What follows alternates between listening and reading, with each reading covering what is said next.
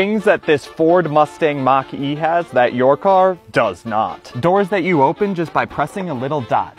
How simple. And the rear doors don't even have handles at all. You just push this button and the door pops up enough for you to put your hand in and pull the door out. These super cool dynamic turn signals. A charge port on a Mustang. This super cool animation that the screen does when you get in the car before you turn it on. And, oh yeah, there's the fact that this is a fully electric vehicle with instant torque.